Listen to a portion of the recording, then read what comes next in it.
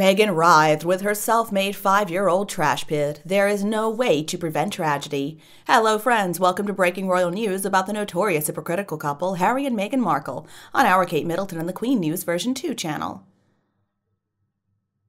In the few weeks since the publication of the book Spare, Meghan Markle has been pretty quiet. But anyway, it looks like she is suffering some consequences thanks to her awful behavior. These consequences may not be as newsworthy as people would like, but anyway, at least something is happening on that front. Opinion polls that have been done in both the UK and the US show that Meghan's popularity is falling, and there seem to be some similar declines in other countries as well. This is definitely not at the level of court actions, but anyway, it's going to have an effect on Meghan's marketability. See, public opinion is very important to Meghan Markle because that's what she relies on to secure more money from her sponsors and any future deals she may try to make.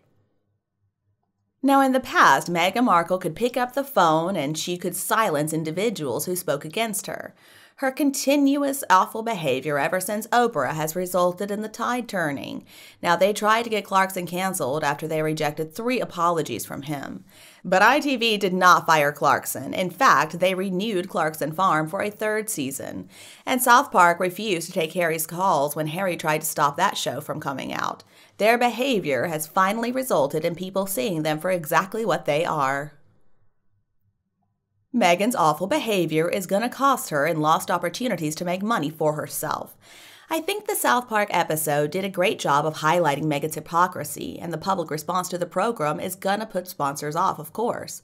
Meghan really expected her rebellious, teenager-style antics with the royal family to be admired by people, but clearly the opposite has occurred. But she just kept on. Meghan cannot read the room, and she also does not understand the risks that she's been taking. And now apparently Meghan is wanting to return to social media blogging, but her reputation for lies precedes her at this point, so I don't think anyone is going to want to follow her.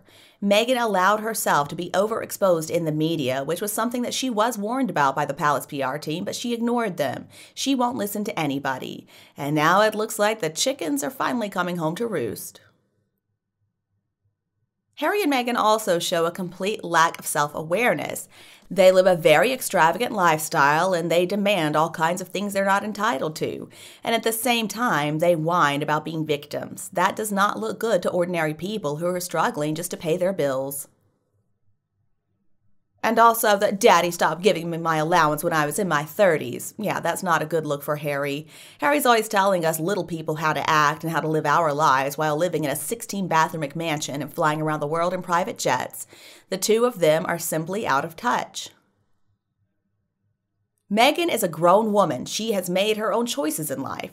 It's not an act of racism or bullying to say that Meghan's behavior is disgusting. She uses men to get anything that she wants because she can't do it on her own. And it always fails, and everything that she touches turns to garbage, which is a proven fact many times over. So in my opinion, Meghan needs to accept a divorce settlement of $50 million and then she can go and live a quiet lifestyle of luxury and disappear so that we don't have to see her or hear from her ever again. I do hope that she gets some good professional help too. She needs it. I hope that woman can finally find some peace in life. See, eventually, I think Meghan is going to come to understand who she is and that she's not all that amazing. But because of her overwhelming ego, it might take quite some time. You can fool some people some of the time, part of the people part of the time, but you can't fool all of the people all of the time. This is a very true statement. And the most tragic part of all of this is how much Meghan could have done, how much good she could have done in the world if she had just wanted to. So sure, maybe the consequences are not coming as fast as we would like them to, but when they come, they're going to come down very hard.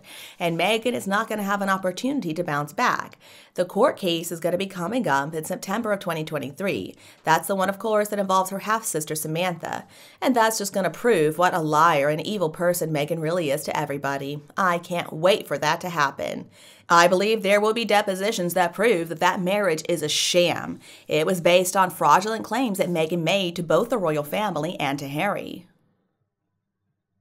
So to explain why Meghan needs to be punished, the truth is evil thrives when good people don't do anything against evil. Meghan did rise pretty high on the social ladder. She got fame and fortune. She took advantage of the silence and also some good breeding. Let's remember, Meghan has already told us she didn't sign anything saying that she wouldn't betray the trust of the personal lives of the royal family. Again, Meghan was empowered by their silence. Riding high on these personal revelations, Meghan's ignorant perception of royalty of protocol allowed her to speak loudly about a once loved and admired prince who suddenly realized that, oh, he was a racist, an accidental racist, if you will. Harry was the one who catapulted her into a world who wanted to listen to her nonsense, and her demented personality, I guess at one point people were interested in. Harry just sunk into the background. He was manipulated by her. And then came all of the lies, the book, the rationalization that the Prince the Spare was simply another victim just like Meghan Markle. Meghan Markle was building a wall just around the corner. Neither she nor Harry can ever recover from this fully. All the king's horses and all the king's men are never going to be able to put these relationships back together again.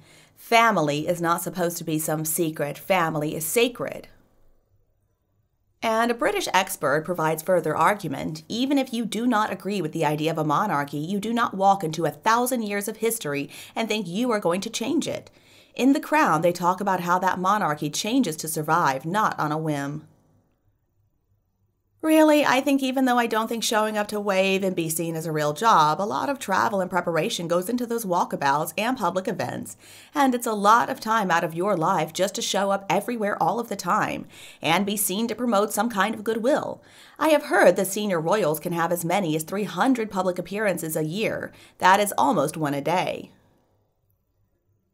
To me, that was the real problem. They only maybe wanted to do 150 appearances a year or maybe 200, and the firm said no. You take the job as it is, not on your own terms. I think the pace and the schedule and demands of 6 months of traveling and appearances were more than they were used to, and Meghan or Harry did not want to do it, and all this other talk is to hide that fact. When you get paid to do a job, the employer sets the terms. They did not like the terms, so they quit. Understandable. But it's not a good look to bash the employer or family because you could not have the job your way. Let's help them move on by not giving them so much attention. One insider agreed, saying the only way she loses is if we ignore everything that they do.